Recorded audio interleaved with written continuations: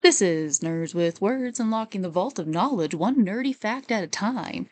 I'm your host, Wonder Nerd, and today we're talking about really small rocks, foiled theories, and ungrateful avocados.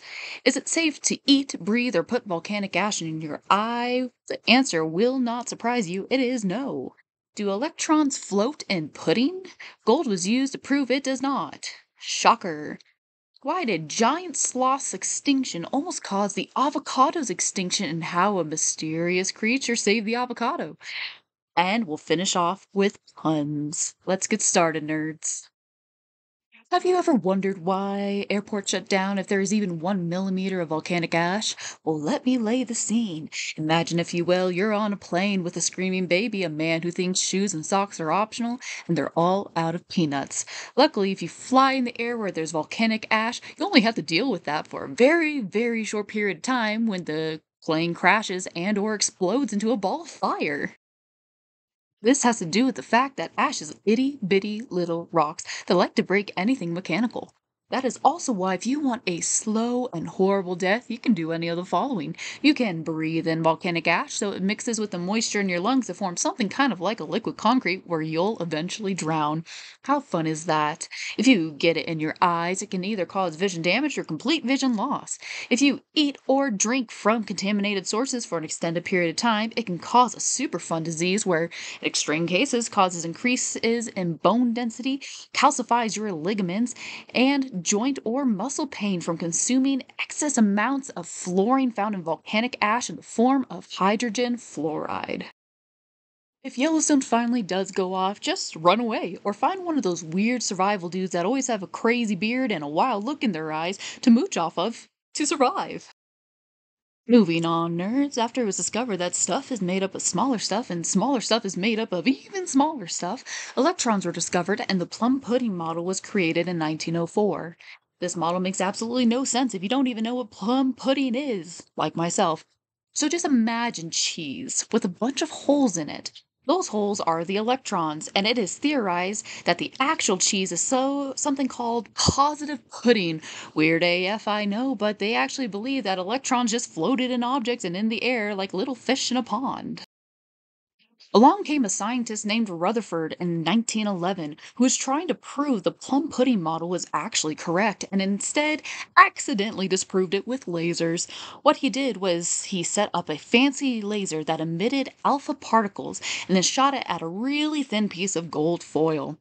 If the plum pudding model was correct, then the alpha particles would have gone right through, with a few going off to the side. Instead, only a few made it through, while most go off to the side, and some were even deflected backward.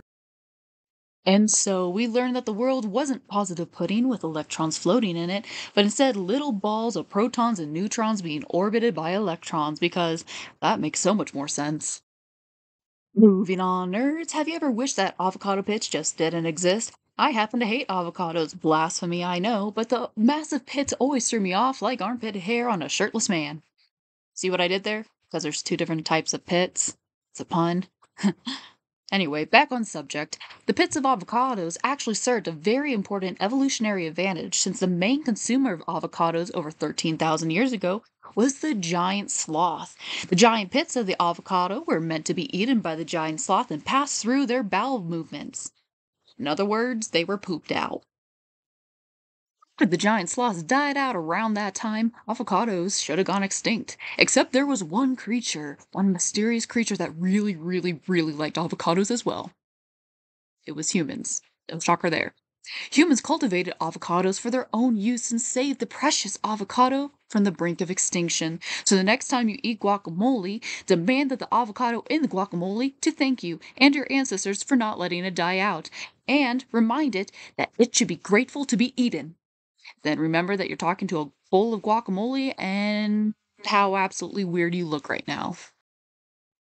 Now we move on to my favorite part of the podcast, where I cause the following symptoms: laughter, groans, and wishes for my inevitable demise. Time for puns. Do you know why volcanoes are so rude? Because they interrupt. What fish is the richest? A goldfish. You get it? Because we were talking about the Rutherford gold foil experiment earlier. Goldfish. Um, Why do avocados get depressed so often? Because they're pitiful. Kind of like me.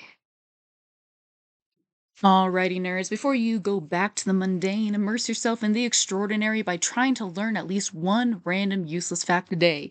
You can ruin family functions, a company dinner, or your own free time with absolute nonsense. How fun is that?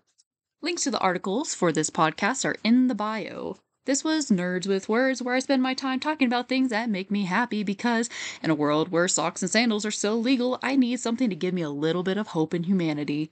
So stay curious, stay nerdy. Bye, nerds.